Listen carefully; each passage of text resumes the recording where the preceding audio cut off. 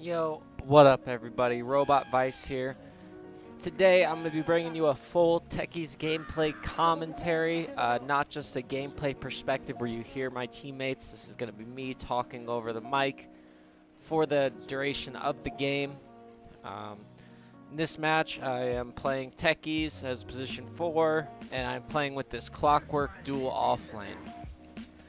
And a lot of people ask me, like, because usually when I finish my Techies games, I'm usually towards the high end of the net worth, you know, top 1 or 2 on my team.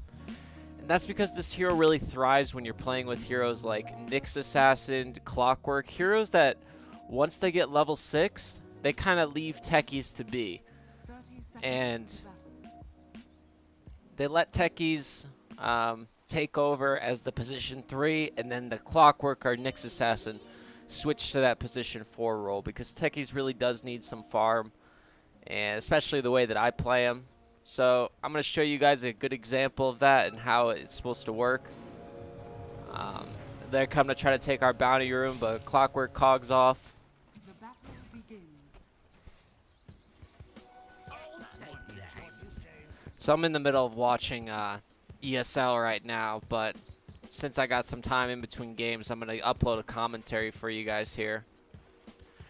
And I think they might have a lane ward, because I realized that they're tri-laning. We spot out both of their supports, so it's going to be a Phantom Lancer, Winter Wyvern, Lion, tri-lane. And we're not sure if we can win this lane. We're questioning it. We're like, should we try to dual lane against this, or should I just abandon this lane, because there's going to be 3 heroes sitting up here. So I want to ensure that they don't have vision of us on this side, so I lay a sentry ward, and Clockwork's going down here. I know I can't kill him with this blast off, but I just want to create enough damage to scare him away. So I do that. We force out the PL salve, Clockwork salves up, and I salve up. And I think overall that's a good trade for us, because we're forcing out a lot of regen from the tri-lane. And you'll see me here just clicking away. I'm not focused on last hits. I'm focused on helping Clockwork have a decent lane. And I'm just going to keep poking away at these enemy heroes without pulling the creep aggro too much and taking a bunch of damage. So you want to stay away from the creep wave like this and just hit away. And I'm noticing Lion getting low, so I'm already planning to kill this Lion as soon as possible. Our mid laner goes down.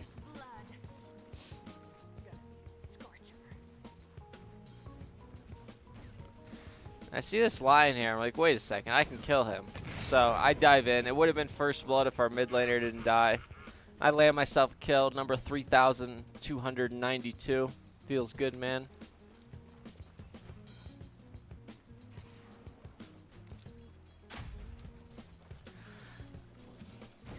And I'm kind of floating up here a little out of position. I think this is a bad play by me because I don't have suicide up. So I realized, oh shit, I'm probably going to die, because I thought Clockwork was closer to me, but he's not.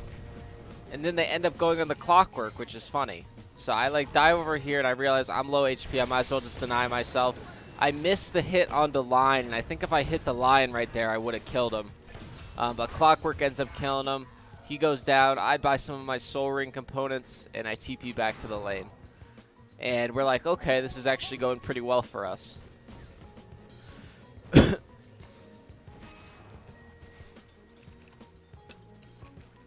So I'm pretty happy with how this lane's going. I'm not going to abandon the lane, and we're going to try to win this. Nice cogs by Clockwork.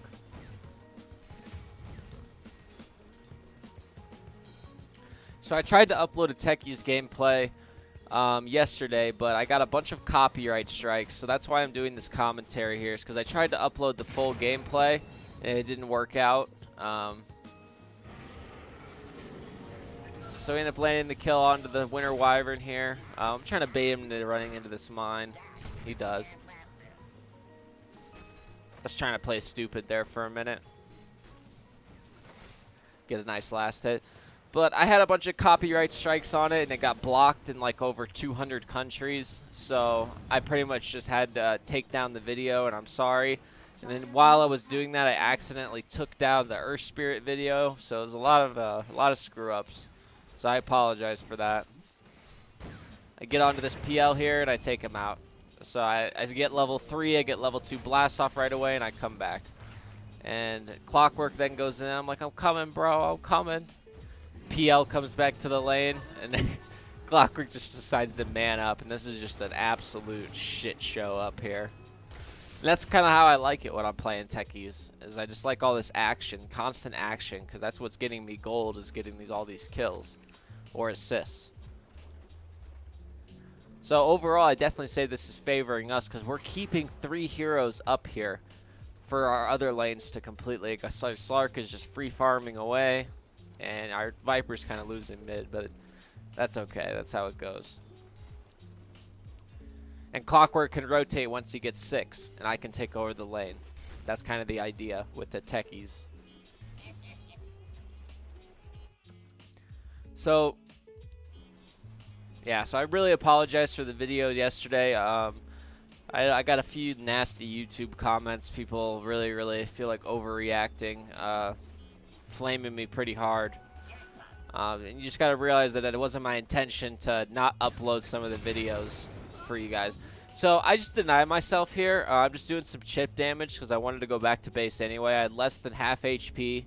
So I just deny myself. Luckily, Lion walks up, and I get them both with the blast off. I get a couple CS. And, yeah, it works out for me pretty well. And it should back off cooldown in 10 seconds. So, and during that time, Clockwork was getting the bounty runes.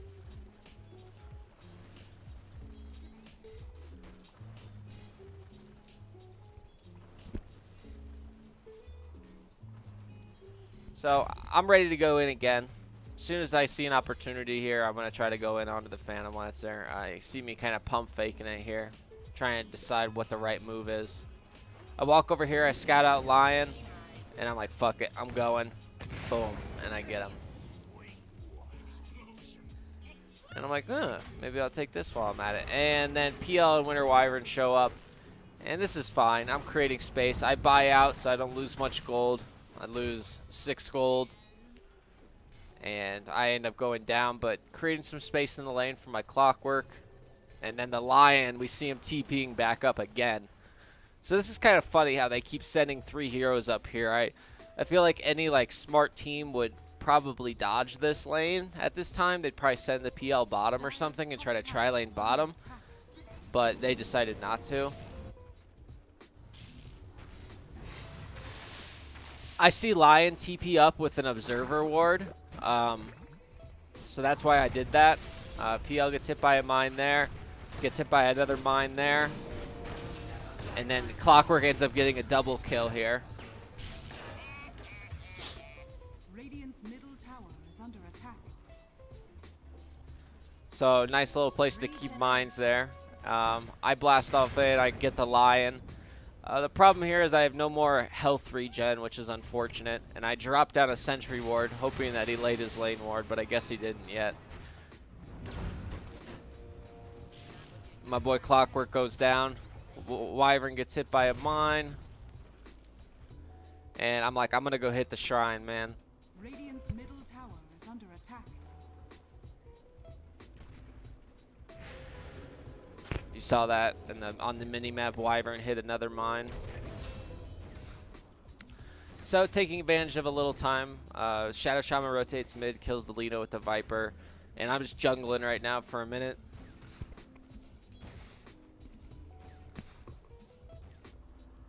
Take advantage of stacking this, 55 seconds. You can stack this hard camp if you hit it with Techies. Casually lay a mine because I've got my soul ring down. I probably could have landed this kill on the Wyvern if I was paying a little more attention, but I wasn't. But there was no communication from my Shadow Shaman for that. So we probably could have got him. We kind of got uked here by the Wyvern. I let off a Yahoo. PL gets hit by a mine. And I scout out this Lion here. And the Wyvern. Wish I would have turned and canceled that clarity. But here's the PL. I want to go in here, but they make it over to the shrine. And I see that they laid a lane ward. Perfect timing. So it was a good call on my sentry. We roll in chat to see who gets the kill on the observer ward. We both type /roll, and we rolled, and he won the roll, so he got the last kill on the observer ward, or the last hit.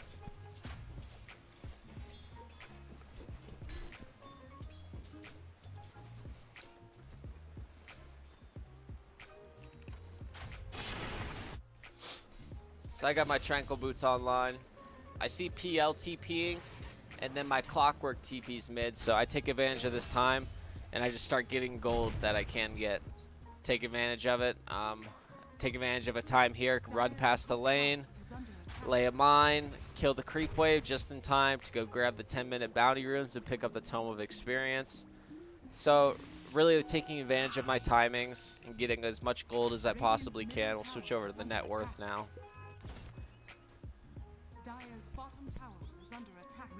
Got lucky with the camp spawns here, so I got this dire wolf camp. I get the tome, so I'm almost level 8 now. And I'm going to farm this stack. Clockwork's back up top farming. So while he's doing that, I'm going to sit here and I'm going to do this camp. 2 mines takes out the stack. And it's good to go. I start running back up top. And I'm like, run over to the right a little bit to the mine. Oh, but they dodge it. And unlucky from me. But PL ends up getting hit by it. And I want to say we don't kill them. It sucks, but... So they ended up dodging the mine pretty well. Clock goes down. They kind of outplayed us there. I end up right-clicking the lion down, which is nice. Shaman TP's up like a boss. We smoke. And I just want to kill this wyvern, so... Dude! Easy.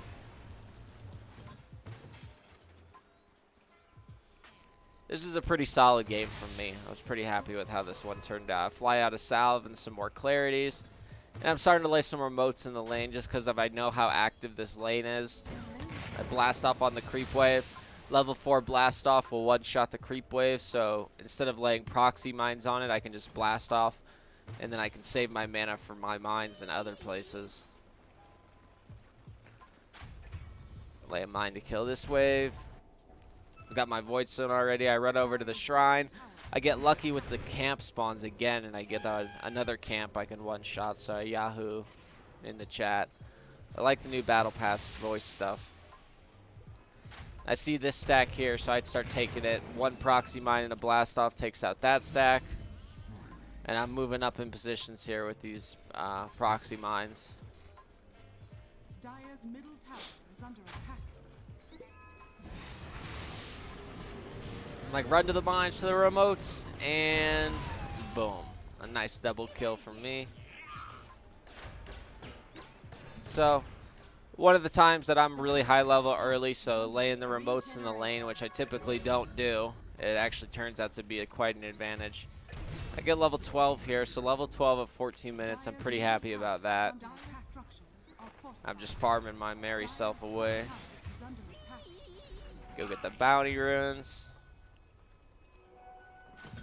Lay a quick stasis there. I come down here to shrine. And I immediately try to want to be sneaky and start putting some mines down on this bottom side of the map. Because I haven't shown once in the bottom side of the map yet. So I'm ready to start laying mines here, hopefully throwing them off guard and getting some remotes in the lane in the bottom lane without showing.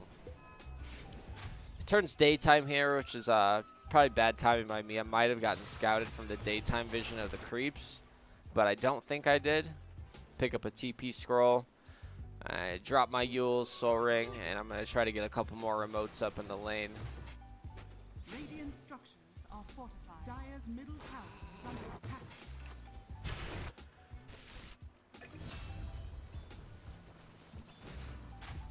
And now I show in the lane just because I have an opportunity to get some farm. So take advantage of it. It's not always that important because if I show up there, then there's less chance. So I see her here. She gets hit by it. She Yule's dodges the proxy mine. So while she has herself Yule's up, I just blast off on top of her when she lands from the Yule's, and I take her out.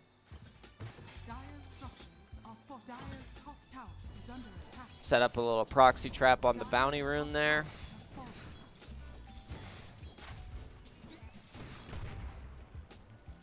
Little stasis here in between those proxy mines. And then now I got enough to kill. I find a lucky regen rune. Very happy about that.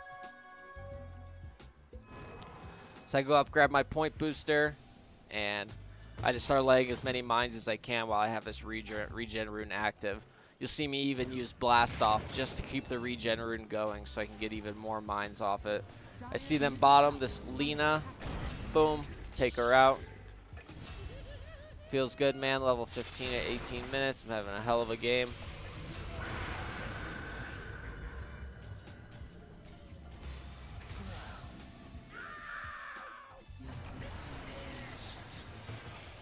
I try to...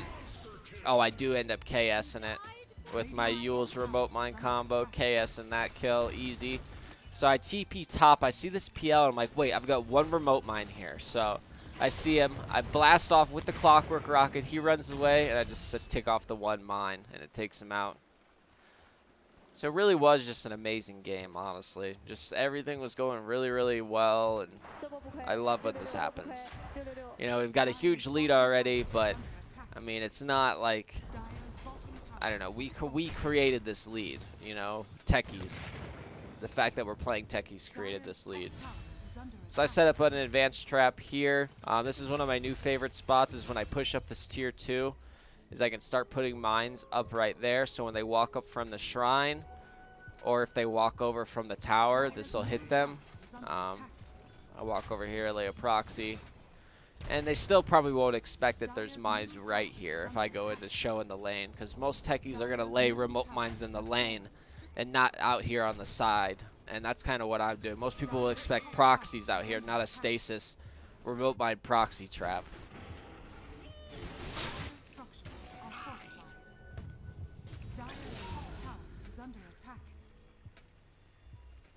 So I get the tome, level 19 at 21 minutes. Feels good. I think I screw up here, if I'm not mistaken. I think I messed this up.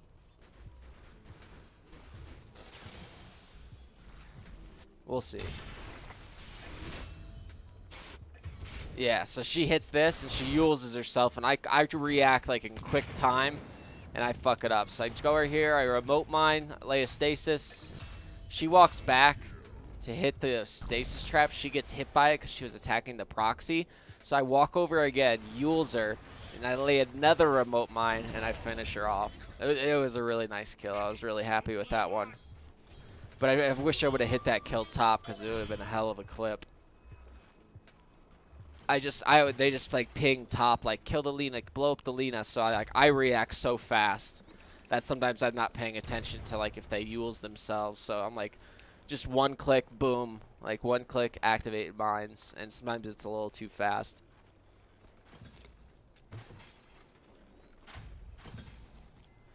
So another little trap I like now is moving up here to the left. You just saw me lay that proxy stasis there.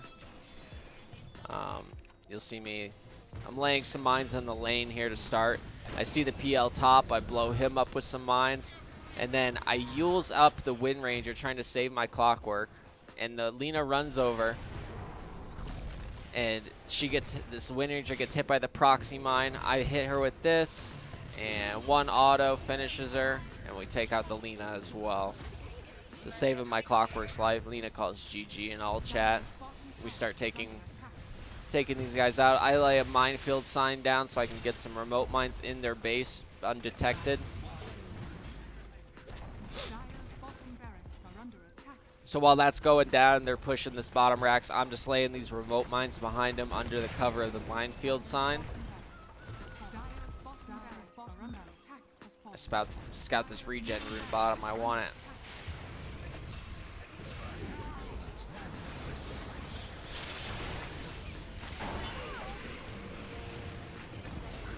Boom. Feels good, man. And I'm booking it for the regen rune. My Viper buys back for some reason. Trying to throw the game or something. And I'm like, yo, GodZ. Yo, bait this to the bottom. Go bottom. Run to my mines, bro.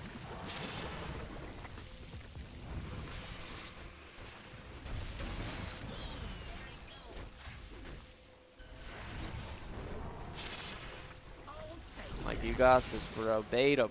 God damn it. So Godzi's just sitting on top of my mines, and we know they don't expect a thing because they've already been taken by so many surprises in this game. They don't expect it. And boom. I think I could have got a triple there, but I get a double. And they've got a sentry ward there, but it doesn't work because I got the minefield sign. I pick up the triple kill. Feels good. The lion buys back. I'm getting a little aggressive here. I try to go kill the Winter Wyvern for an ultra kill, and I get fingered and die. Take out the PL bottom with that one single remote in the lane. Get a stasis onto the Wyvern here. He ends up getting away. Slark ends up dying, and we can throw a little bit. I sell all my shit, and I'm starting to pick up right-click items just to have a little fun with some right-click stuff for a while. I even sell my ags right here, which I never do for a Maelstrom. And then I'll slowly farm up a little bit more. I get a couple right clicks onto the lion. 3 right clicks takes out the lion. I'm just slugging away. Take out the mid barracks. Get shackled. Uh-oh.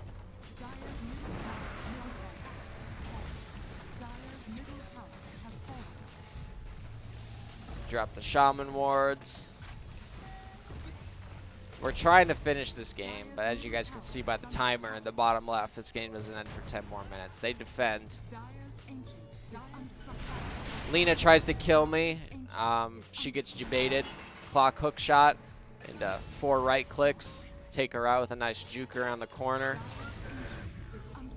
And I'm going to go try to finish up an assault curse real fast. TP, go grab all the bounty runes because they're still defending. They kill the shaman and the viper.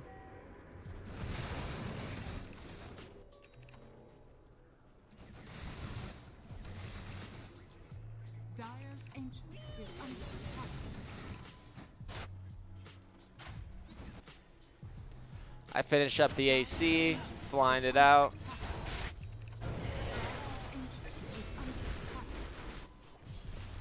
I book it right for the ration. I say, I'm done. Let's end it.